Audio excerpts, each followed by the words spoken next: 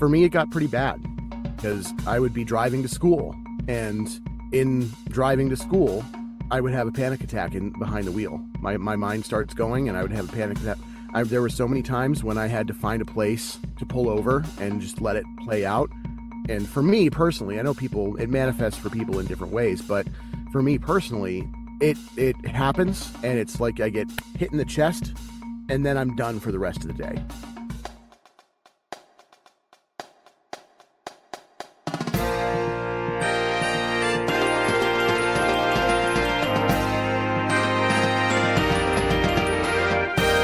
Hello, and welcome to episode 4 of the Bandwagon Podcast for the week of March 18th, 2024. On this edition of the program, news and notes from around the band world, including the sonic boom of the South is at it again, the University of Connecticut launches a pep band outreach project, a tribute to a departed friend and colleague, your band-related internet rabbit hole of the week, and a conversation that I think you'll find very meaningful, whether you're an educator or not. I'm your host, Rob Hammerton.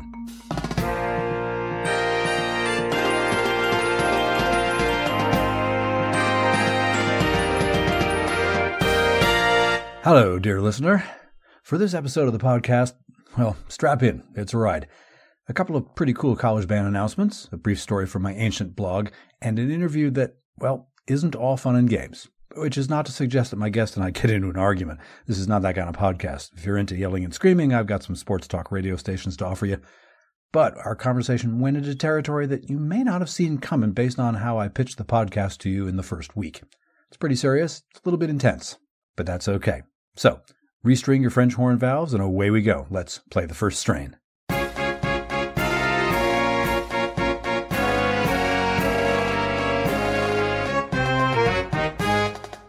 In this episode's first strain, news and notes from the band world. Dateline, Jackson, Mississippi. The sonic boom of the South, which made its surprise appearance at this year's Super Bowl halftime show, is being heard again this spring in stadiums across North America as alumni of Jackson State University's signature marching band tour with rap superstars Drake and J. Cole. The latest leg of the It's All a Blur, Big as the What tour began February 2nd, accompanied by a 24-member ensemble made up of Sonic Boom alumni. Christopher C.J. Gibson is Drake's road manager and is a former Sonic Boom snare drummer who graduated from JSU in 2007. He said that the idea to include a marching band arose from Drake's vision to create a sports-themed show. During the planning stages of the tour, Gibson insisted the band should be from a historically black college or university. Gibson told Black Enterprise magazine, quote, "They know I played in the marching band during my college years, so they reached out to me and asked me if I could help put this thing together. To me, it was important that I got an HBCU, but specifically, it had to be my alma mater." Gibson linked with his cousin Maurice Gibson, also a JSU grad and fellow Sonic Boom snare drummer, to coordinate with current Jackson State Director of Bands Dr. Roderick Little in assembling an ensemble of alumni from the classes of 2022 and 2023.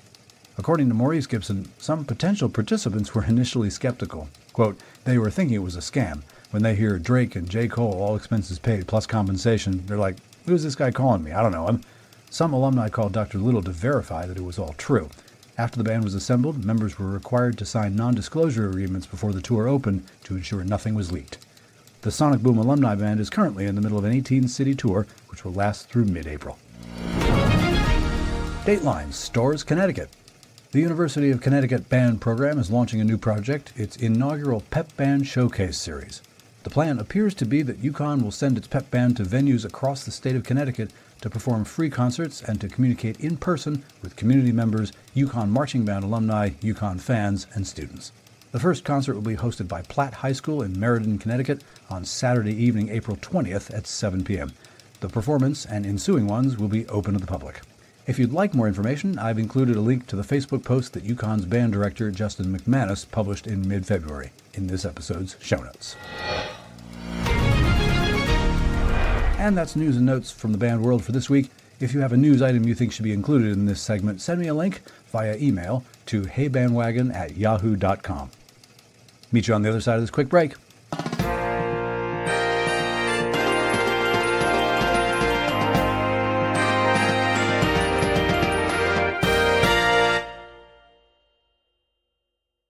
Okay, let's pick it up at the second strain.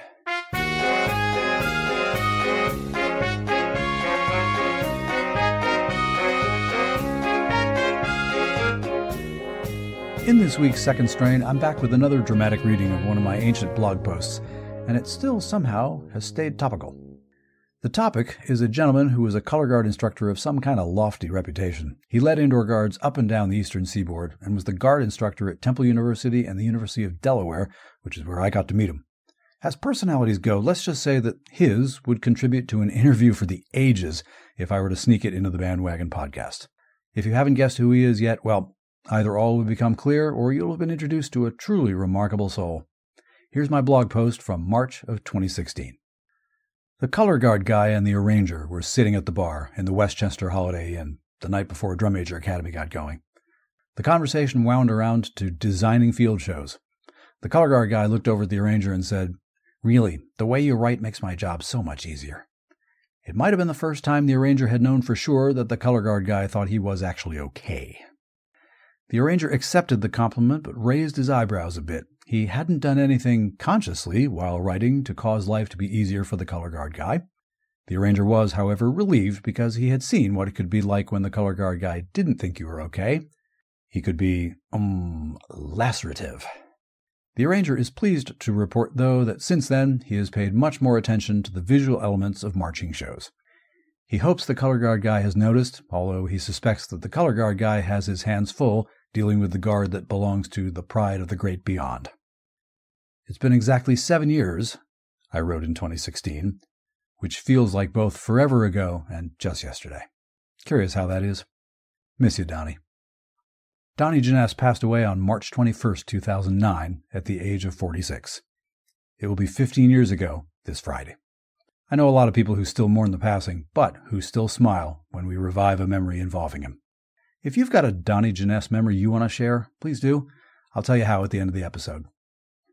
All right, let's grab another short break and get hydrated. On the other side of the break, I've got a conversation for you that I think you'll enjoy. Hope you'll stick around.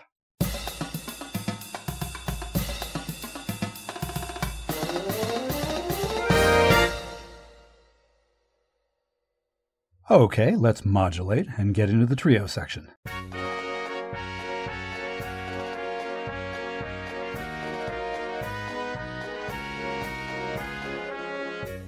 This week in the trio section, I'm joined by a teacher and musician by day, a dad and husband by morning and night, a voiceover artist by any other time you can possibly find. That's what it says on his LinkedIn page.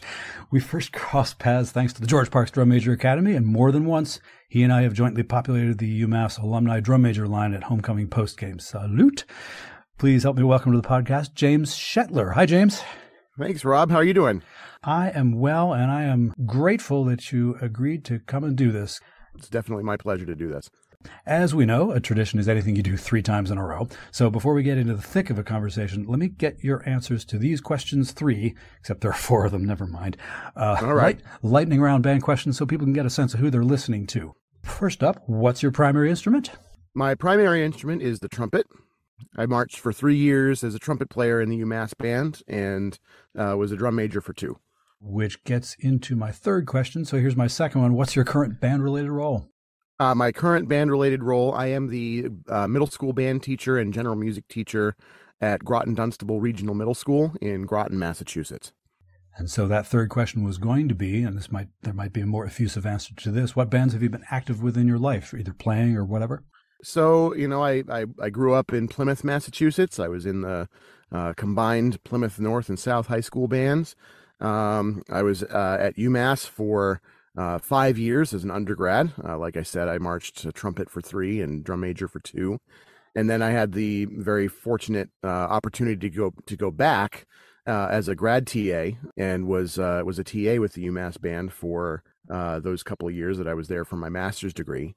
And kind of the relationship with UMass is kind of continued. Dr. Anderson out there has reached out to me a couple years ago and asked if I wanted to be the PA announcer for the band. So this past fall was my second year doing that. So that relationship has kind of been constant for the last almost 20 years. How did you get started playing trumpet? I started playing trumpet in the 5th grade. I wanted to play trumpet in the 4th grade. I still remember we didn't have a lot of resources to rent an instrument, so we borrowed one from a family friend, and I can still remember going to pick it up and being so excited took it out of the case when we got home and was trying to play it and showing my parents that I could make a sound on the instrument. I was upstairs for a while in our house, and I can still remember going down and say, look what I was able to figure out. And that was all, before the first lesson. Every music teacher tells their students, don't do that. But I did it anyway. And there was a connection there at first play. I don't do a lot of playing nowadays, but there's still something about picking up my trumpet and being able to play it for my students or for church or whatever that is special, more so than any other instrument. So your current role puts you in as a middle school band director, and I would love to dig into that a little bit, partly because you've been a bunch of places. See, I did my homework, and I went and looked you up. So what kind of origin story have you got? Well, it's been a long and winding road, as they say. My first year teaching was in Wareham, Massachusetts. Fresh out of school, first year teacher. I was doing everything. I was doing band and chorus and music theory, and I had a guitar class that I needed to teach. That was the second semester, and I kept putting off figuring out how to play the guitar because up to that point, there was no guitar tech class, and there was no exposure to any kind of anything guitar in the UMass music ed curriculum. I think that has changed since then, but I had to figure out, okay, how do I teach this instrument when most of the kids that are coming into my class have played it already and they know more than I do? How do I make it interesting for them? How do I trick them into thinking that I know more than I do? I hear you. But we made it work. But I was in Wareham for 3 years before I went back to grad school for my master's degree in conducting. I had the opportunity while I went back to UMass to work with some great faculty there, Dr. Miller, Dr. Westgate, Dr. Anderson. And then I taught middle school band in Everett, Massachusetts. I was one of 4 itinerant music teachers, band teachers. We were at a different school every day throughout the week. And we did a pull-out lesson program, the 4 of us did. So Everett's budget situation is never certain because of the high levels of poverty and the high level of state aid that they receive. So that position ended up being cut at the end of my first year there. But I was fortunate to apply for and interview for the job at Wachusett Regional High School in Holden, Massachusetts, just outside of Worcester. I took over for the late, great Miriam Jensen, who was retiring.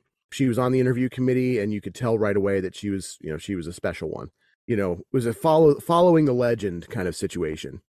And I've been fortunate to be around people who have handled that kind of a situation well, have gone into a situation where they follow the legend and handled it really well. And I've seen people that don't handle it well. Yeah. I told some of the students, the student leaders, the first time I met them, I'm like, look, I'm not coming in here to change everything right away. I want you to be comfortable. I want to learn this. I want to figure it out. And, they were very receptive, very open. They made me feel really welcome. My students did my first year there. I was there for 3 years. My contract at Wachusett was not renewed at the end of my 3rd year. I didn't have professional status yet. And of course, in that situation, they can give you the boot for any reason whatsoever. They don't have to tell you anything. Or no reason. Or no reason. That's right. So that was a surprise. It was a shock. I was able to kind of bounce back a little bit, but it caused some issues that, we can chat about a little bit later on. But since then, I've kind of bounced around between different jobs because of COVID-related issues and budget-related issues. I taught at Leominster for a year. I taught at in the Narragansett schools out in Templeton, is like almost Western Mass. And then I landed from there at Monadnock Regional High School in Swansea, New Hampshire for half a year before I took a job in Nashua. And now I'm in Groton. So a lot of different places over the years. And I've learned a lot about myself and about music and teaching through all of that time. Now, there are music educators whose tour is created by being somewhere and then looking to the next place and heading there and then looking ahead career-wise to the next place and whatnot. Mm-hmm. I remember the fine arts department head in the district where I taught having a conversation with me, and I don't know how we got around to this exactly because I really wasn't I was only there a couple of years. I wasn't looking to go anywhere, but the conversation included him saying a healthy school district supports its people even when they're looking to head to the next big thing. Mm. And I always kind of took that with me, and I was able to experience. I was able to experience that myself, and also see examples of when districts were not so much supporting friends of mine as they went places. That relates to sort of almost the stereotypical, I'm starting out, it's the first job, and I will look for the next job after I've been at this one for a few years and build up something to be able to show somebody, and then move to the next thing and move to the next thing. Your tour was kicked into motion at various times by things that were out of your control. That's right. Especially in these last, maybe, what year is it? 2024. Especially in these last 5 years. Yeah. I mean, you had the contract situation in Wachusett. You had the budget situation at the end of my time in Leominster. They cut, as I recall, in the neighborhood of like 200 positions across the district. They cut that year. It was a bloodbath. There were protests outside of the city hall, and I still don't know. And that was 2019, 2020, the beginning of the pandemic. And I still don't know if they're back to the same levels of staffing that they had been before that. The Narragansett position was advertised as part-time, and I applied for it because it was getting late in the summer and I didn't have a job yet. I interviewed for it, and there was a couple of UMass people there. I guess their president of their music boosters was a big UMass fan. Her daughter has since gone to UMass, and she's fantastic. But, I knew because of that UMass connection, there was kind of a good chance at that one. But I remember talking to the principal and saying, look, is there a way that we can make this full time? Because I'm traveling for all this way, and it's not worth my while to do a 0.6 or a 0.7 position and travel an hour each way for full-time gas money. Yeah. And to their credit, they were able to bump it up to full-time for me for that year. But I think, it was never really a guarantee that it was going to last beyond that, because I'm almost positive they used COVID funds to kind of help fund that role. So, with that in mind, it's like, well, they run out. Yeah. So at the end of Narragansett, I left and was like, I'm going to find something closer to home, and ended up at Monadnock Regional High School in Swansea, New Hampshire, which is not closer to home. Still about the same. It's the same direction. So going west from where I live. It's still about an hour, one way. And I was there for half a year. I was there for a semester before I needed to step down from that position because of issues related to anxiety and depression that had come up, that were really coming to a head in that role, and caused by a lot of kind of the circumstances in that role. It sounds as if none of those circumstances were circumstances that were within your control. So in some sense, one could look at it and say, well, this sort of thing happens. It's not like they fired me for cause. It's not like they thought I was doing a bad job.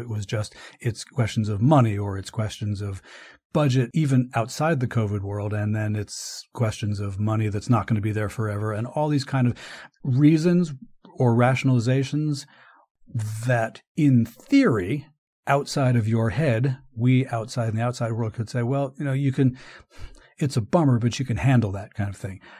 Yeah. And yet it does not matter. Yeah. In a lot of ways, you're right. It doesn't matter, because like you said, in the space outside of my head, it's like you said, it's one of those things where, okay, there's not much you can do about that, but it's not the end of the world. But when it starts to happen twice, 3 times, 4 times, then it's like, okay, what's the matter with me? What am I doing right that is causing this? Because this is starting to become a pattern. That has been one of the biggest things to wrestle with, especially over these last few years. It is easy to imagine those circumstances piling up and becoming that pattern. And inevitably, it seems to me, a person who is not a screaming egotist, who is not psychologically in a position to think that they are the best thing since sliced bread, a normal person, a decently well-adjusted person who is empathetic to the world and thinking about things outside their own head, is going to look at that situation and begin to turn inward and think, okay, what's wrong with me? Mm-hmm. Yeah. All of those feelings, plus a lot more, really came to a head in my time at Monadnock. And this is a little bit of a side story, but I think it's important, and it relates to my time at Monadnock and Drum Major Academy, but it's an important one, I think, to share. The students gave me a hard time at Monadnock. They had really loved the guy before me, and they wanted it to be what it was when he was there. Point is that they were not good to me, and the reason that I feel like I can say that is because some of them have reached out to me since then and have recognized that. Okay. And have made that statement to me and actually apologized. Okay. And again, the reason that I bring this up is because, and tie it back to Drum Major Academy, which is kind of been the central theme in, us knowing each other for the last however long. A couple of those kids went to Drum Major Academy, and there was a session on I think it was the second to last night, and Heidi Sarver gave that list of options, things that you can do if you don't like it. Yeah. And after that session, and I'm going to get emotional thinking about it right now, but after that session, two of those kids that gave me such a hard time came up to me in tears. Mm. Oh, they're at the session. They were at the session. Oh. And they were students at Drum Major Academy, and it just clicked for them. Yeah. They'd come in for registration, and I was kind of standing there, and they're like, "Oh, he's here. Is this going to be awkward?" Because I had resigned from the job 6 months prior, and we hadn't seen or talked to each other since then.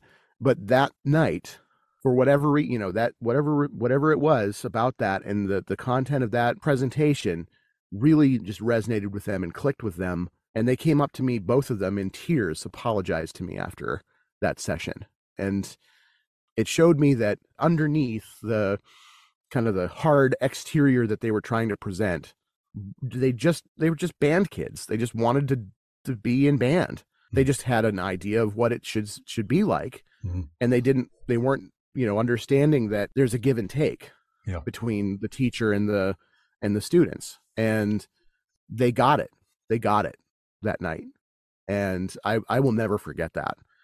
I was in a pretty good place that summer after I had left Monadnock. I had about 6 months to just kind of stop and breathe and figure some things out. That was when I started a lot of my voiceover stuff and was really looking into options outside of teaching because it had just worn me down, especially those last few years where, we start to look inward, and it's, okay, what's the matter with me? Am I just not good at this? Is this just something that I should be, should just put aside and make music my hobby instead of my job?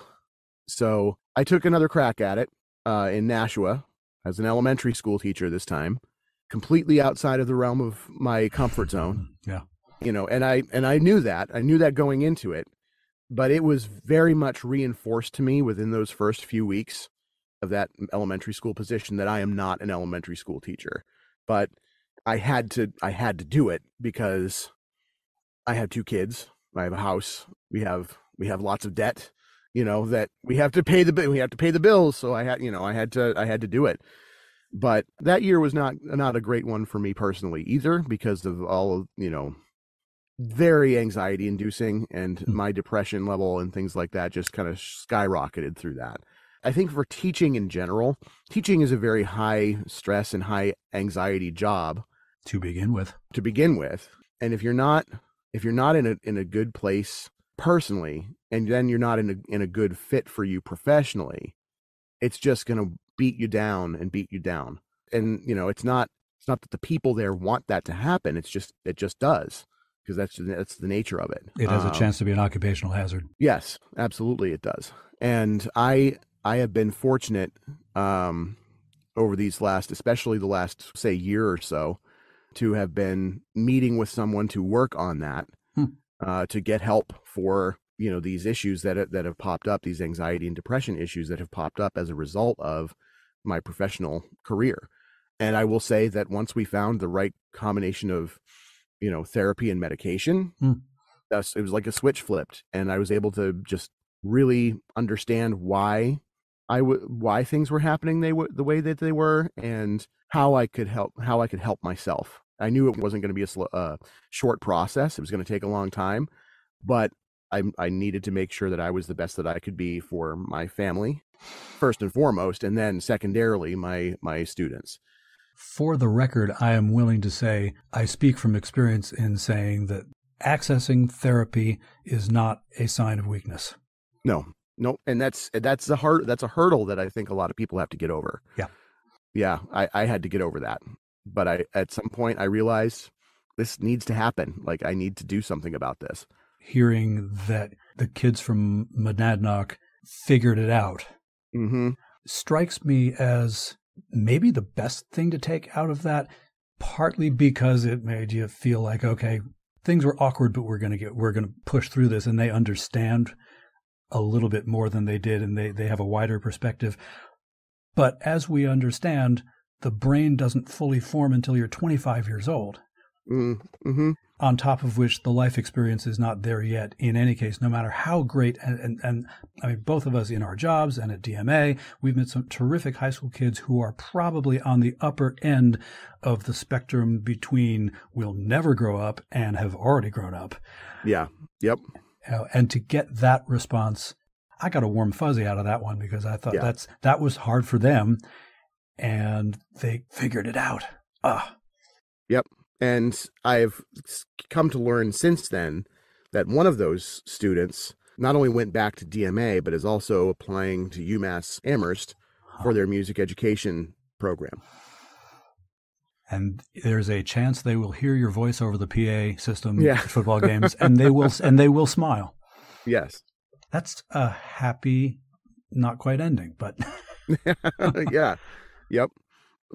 With teaching, it's so hard, especially when you're teaching middle school and elementary school, because you will never know the true impact that you have on that middle school kid or that elementary school kid as their teacher. Because years from now, they'll think back to music class in middle school or band class in middle school and say, that was an important thing. I'm glad that we had that band class in middle school, because I really loved doing that. But you'll never know. As students' lives keep going, they move on and they do their thing, and you might never hear from them again. And, you have to kind of make peace with that as a teacher, not necessarily seeing the end result. Yeah. And wondering what the thought process is, because you don't know. And as an egotist, you assume that they're looking back and thinking, oh, Shetler was great.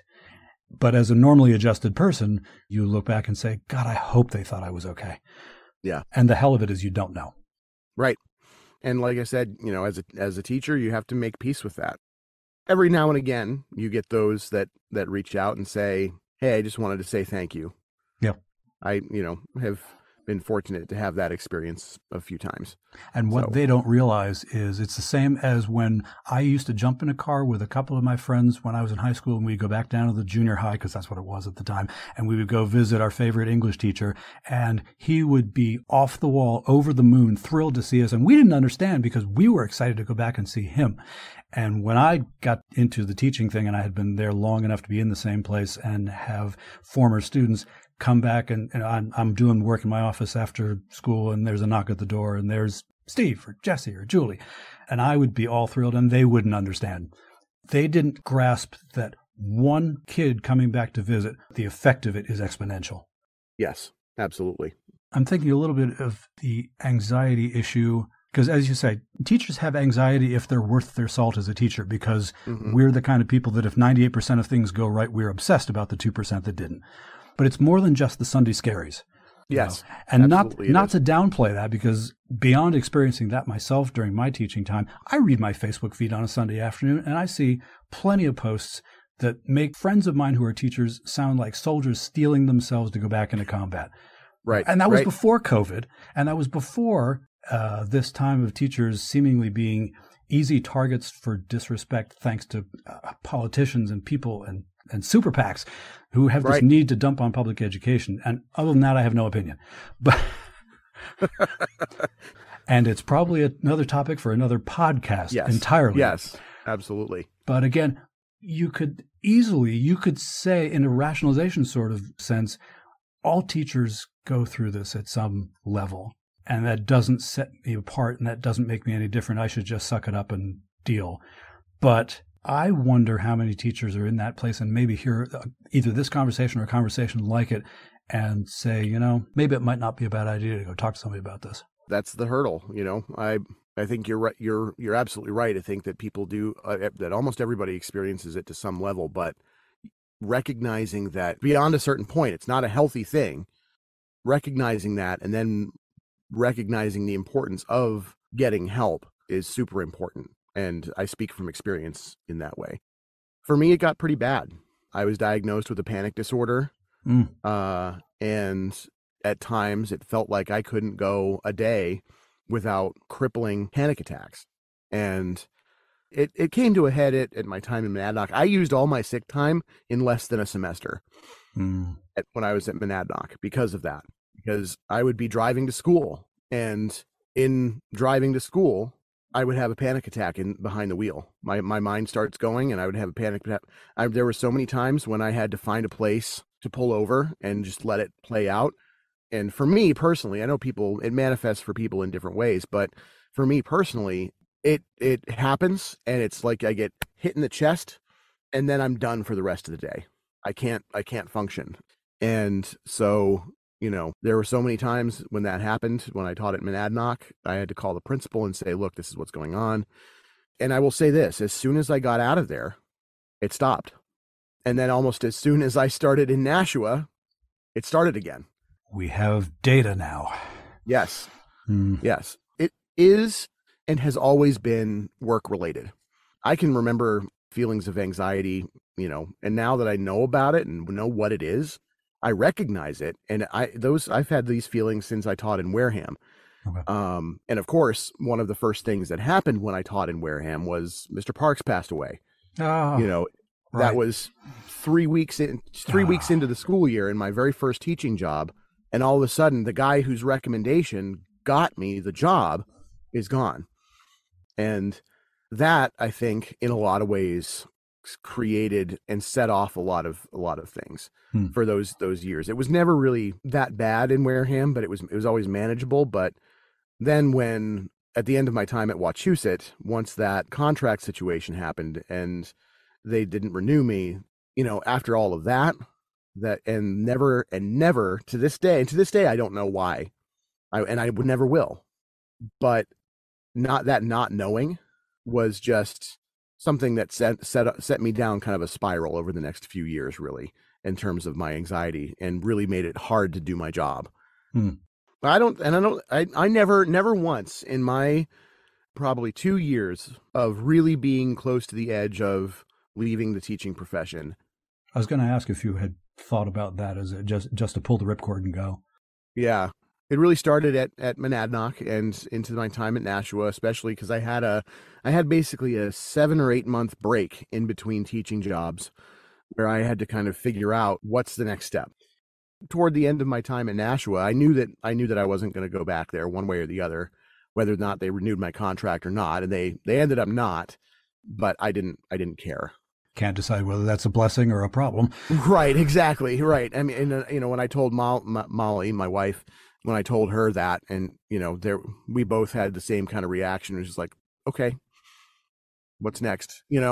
Because I needed to get out of there, and she recognized that, and I recognized it.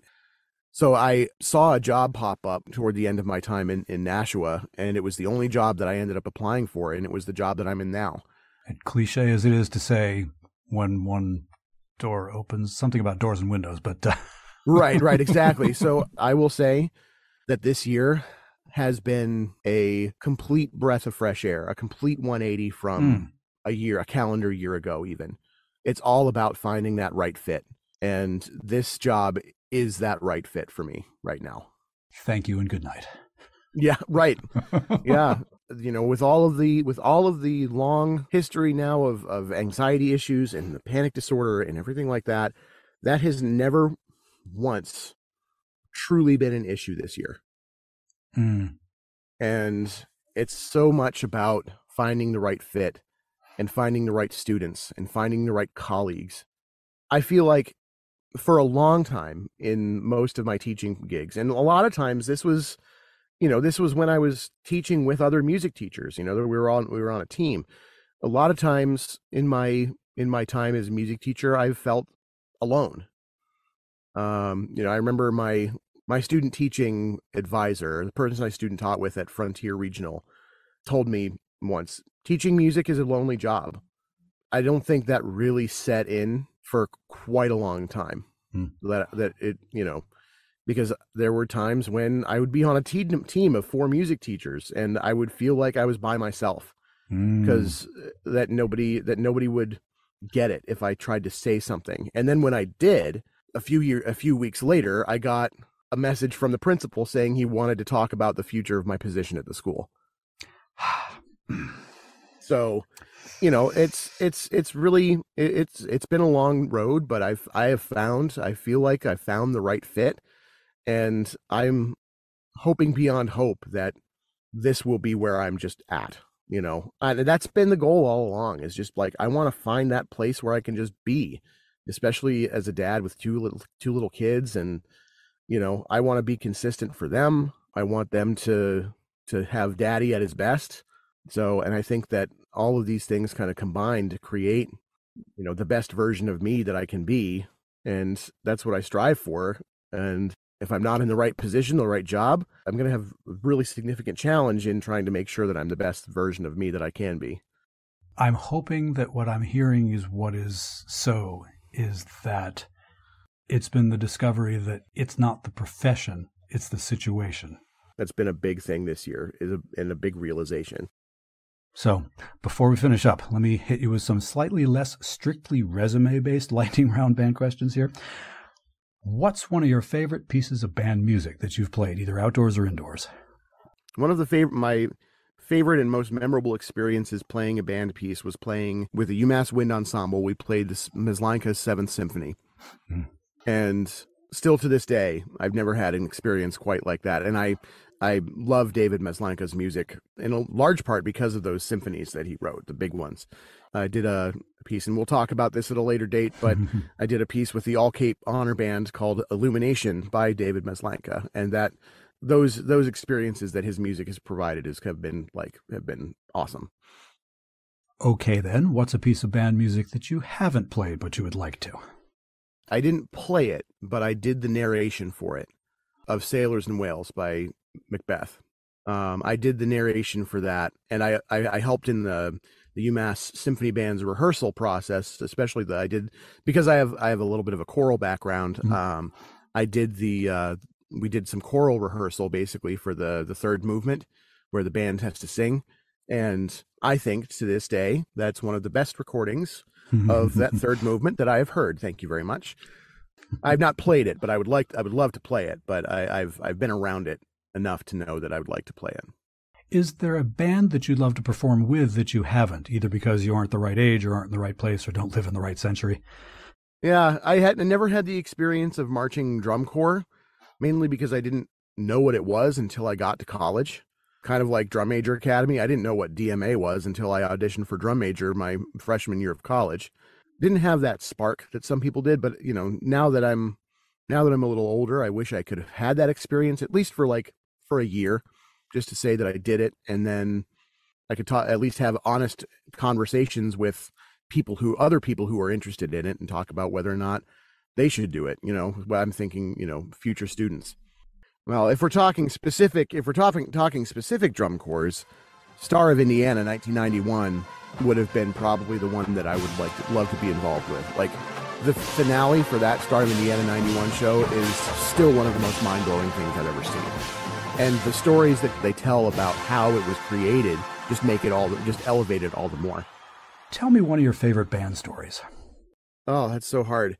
I remember having to drive, and this is just, the situation itself was comical, having to drive the scissor lift back from band day, where we did the band day rehearsal behind the UMass Stadium, over to the practice fields. Nick Morrison and I were in full drum major uniform, driving this thing on the road at whatever its top speed was, 2 maybe miles per hour. That story, the story that goes along with that is not my story, but there was a time when there was one other time similar, I think maybe the same year, that the couple of the drum majors got pulled over in the scissor lift moving it from the practice field to the stadium.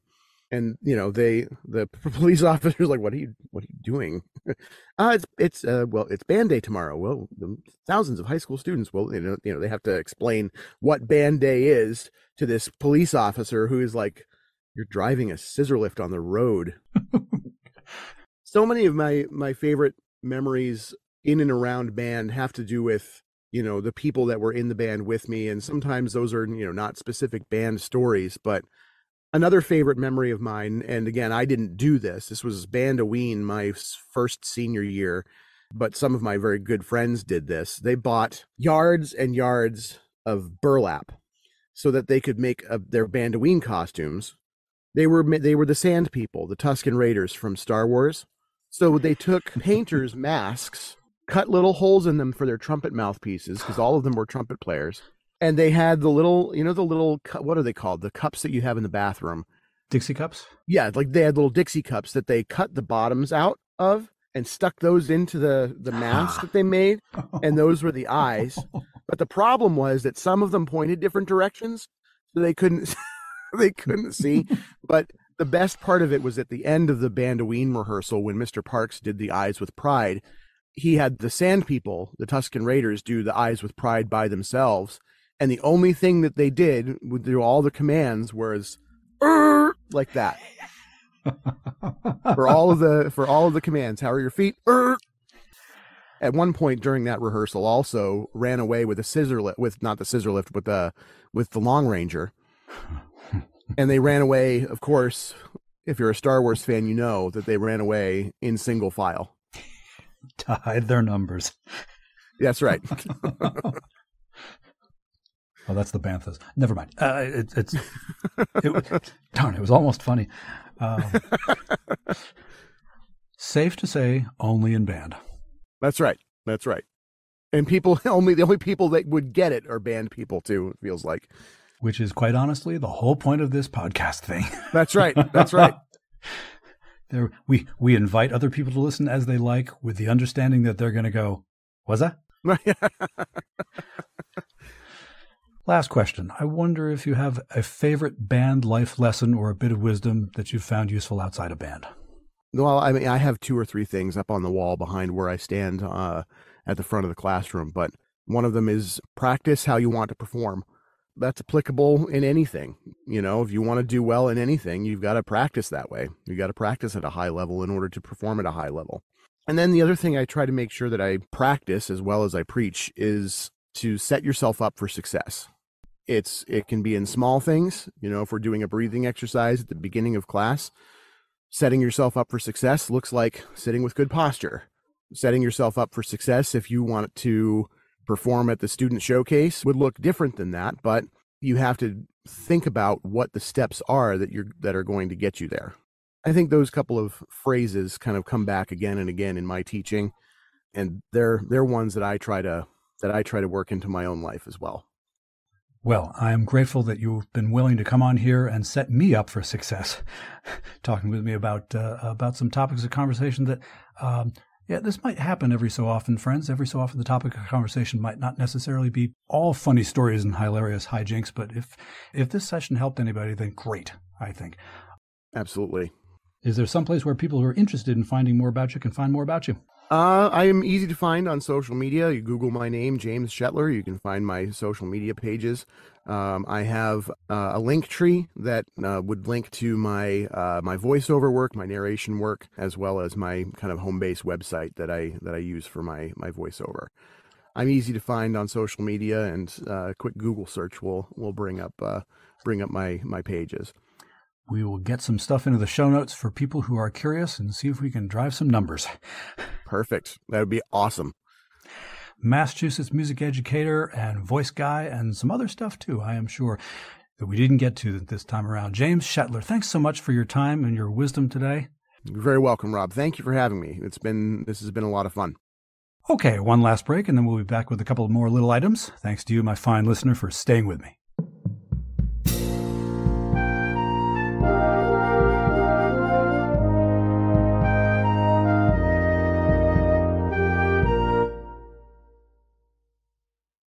Here comes the dogfight.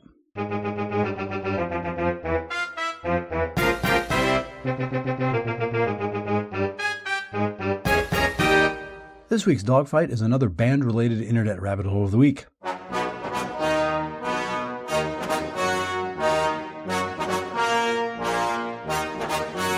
Where I offer up one of my online excursions that you may be inspired to pursue yourself. This week's rabbit hole of the week may sound at first like it's very band director oriented, and it certainly can be. In the spirit of giving any band member a look behind the scenes, a window into the mind of a band director, though, I'd like to offer you a chance to visit the United States Marine Band's Digital Rehearsal Hall. I did promise you a trip down the Marine Band rabbit hole a couple of weeks ago, and I shall now deliver. This series of videos was started a couple of years ago. There are 11 episodes, each lasting 20 to 25 minutes on average. In each of them, the Marine Band is taken through a gentle rehearsal session on one particular piece of standard wind band repertoire by Colonel Jason Fettig, who was conductor of the President's Own until he stepped down this past December. Full disclosure, Colonel Fettig is a UMass Amherst graduate, and I'm very pleased about this. He's our guy! Sorry, back to the topic.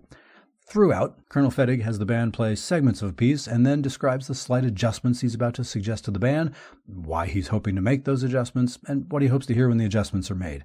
Not unlike any decent rehearsal you may have been in. Of course, this is a stellar wind ensemble, and before Fettig makes adjustments, you may wonder, so what do they need to fix? Sounded pretty good to me. I have a number of stories about attending rehearsals of great groups led by really good teachers with very sensitive ears, which I may regale you with in future episodes. Here, when I heard the Marine Band play, for example, Sousa's Stars and Stripes Forever, I thought, that's their bread and butter. The only outfit that's more associated with that chart is the Boston Pops. They can probably play it in their sleep. But Fettig makes a couple of adjustments that are then played back, and I promise you will think that really is very different. The series repertoire includes Symphony in B-flat by Paul Hindemith, Stars and Stripes, Ralph Vaughan Williams' English Folk Song Suite, 3 movements from Percy Granger's Lincolnshire Posy, Carl Husa's Music for Prague 1968, the Grand Partita by Mozart, Richard Strauss's Serenade, Come Sunday by Omar Thomas, and my personal favorite of these, Variations on America by Charles Ives. There's a link to a playlist on the Marine Band's YouTube channel which will give you access to all of these videos, or you can run a YouTube search for Marine Band Digital Rehearsal Hall and it'll pop right up. Whether you're using them for professional development or just want to enjoy great performances and also great ensembles fine-tuning their craft, you'll like these videos, I think. Okay, one last pause to catch our breath and then we'll wrap things up for the week. Thanks for continuing to listen. To wrap up this week, let's take the CODA.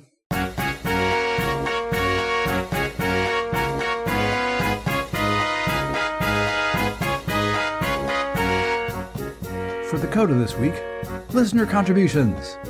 Listener contribution 1. That's all I got. I'll explain. It's not as bad as it sounds. I've gotten lots of listener feedback since I began bandwagon at the beginning of this month. Actually, I've gotten lots of communications from people ever since I dropped a hint that I was doing such a thing. And if you want to know the truth, that trailer that dropped on the 9th of January still holds up pretty well. But in the middle of January, I posted on my social media channels, all 2 of them, you gotta start somewhere, a question that I invited people to answer, either by email or by this nifty innovation that the folks at SpeakPipe have put online, where you can record little voicemails by merely clicking a link on the bandwagon website and it'll take you right to a recording pop-up screen, speaking of scientific advancement. And one person did that almost immediately. The question was, what made you decide to be in band? And here, in its 90-second entirety, is the answer I received. So, why did I decide to be in band? Well, from a very early age, music was always a part of my life. I came from a musical family, especially on my mom's side. When it came time to choose an instrument, it just seemed like it was the thing to do. And not only did I really enjoy it, but it turns out that I was one of the better players. And then when I got into the high school, even though I was one of the younger members, I was still one of the better players, even more so than some of the upperclassmen who was there. But really, what kept me there was I had found a place where I could be myself, where I felt the most like myself, doing the things that I really loved, surrounded by people who also enjoyed the same things, shared the same sense of humor, the same interests, and I guess I just kind of found my tribe.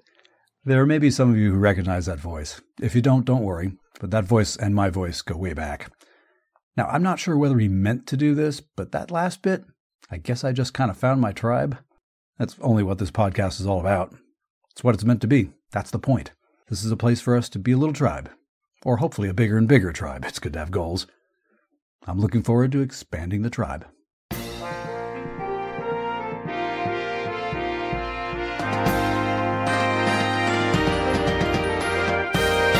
That's Bandwagon for this week. Thanks as always for downloading and listening. Bandwagon was written, researched, and produced by your humble host. Musical interludes were produced by Hammerton Media, from source material largely by John Philip Sousa. You can listen to more episodes at our website, heyband.podbean.com. Please give me feedback. Be polite, but let me know what you like, what you think might change. Tell me your best band story. Tell me a Donnie Jenness story. Or suggest a topic for a future episode, whatever you like. You can do that using our email address, heybandwagon@yahoo.com, or leave us a 90-second voice message by going to speakpipe.com/heybandwagon. Be aware that we do reserve the right to include your message on the podcast unless you say otherwise. All those contact links and links to our news items, conversation topics, and this week's interview guest, James Shetler, can be found in our show notes. Please share the show on social media, and thank you for that. If you enjoyed this podcast, get someone else to listen as well. As it turns out, word of mouth is the best recruiting tool. And to keep up with us every week, subscribe to Bandwagon on the Podbean app, Apple Podcasts, or wherever you get your podcasts. And please give us a 5-star review. It really helps other people to find the show. For now, take care, stay in touch, stay in tune, and we'll do all this again next week. I'm Rob Hammerton. Detail, Fallout,